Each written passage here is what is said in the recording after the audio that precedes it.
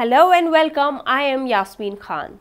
Today I am going to talk about His Excellency Dr. Mohammad Bin Abdulkarim Al-Issa. He is widely recognized as a leading global voice on moderate Islam, committed to bringing global awareness to the religion's true message of empathy, understanding and cooperation among the people.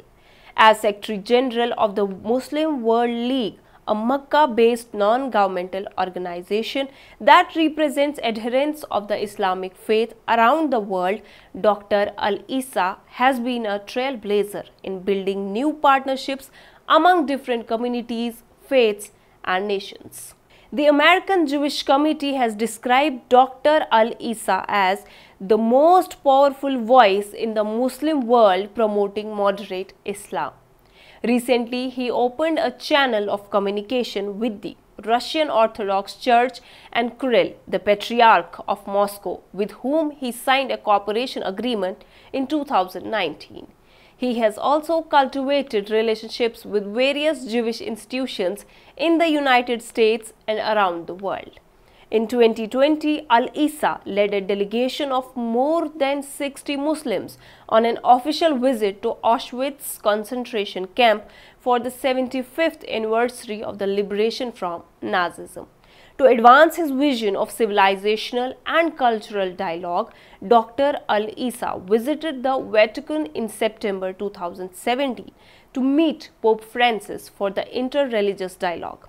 In 2019, Dr. Al-Issa visited Sri Lanka to meet with Buddhist and Muslim religious leaders to promote integration in the wake of deadly Easter attacks. Over the past 2 years, Dr. Al-Issa has signed several cooperation agreements with some of the largest Jewish institutions operating in the United States and globally.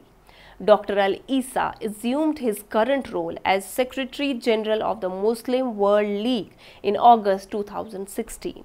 As Secretary General, he has traveled extensively throughout the United States, Europe, Africa and Asia, meeting with dignitaries and parliamentarians from the field of justice, law and human rights and major faith-based and community leaders.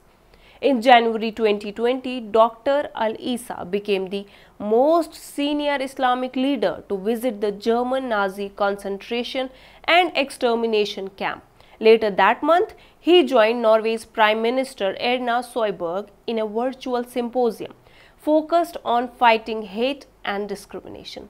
Throughout 2020, Dr. Al-Issa oversaw a comprehensive research project in partnership with the United Nations University for Peace, which culminated in the launch of the book Promote Peace, Human Rights and Civilized Dialogue in November 2020.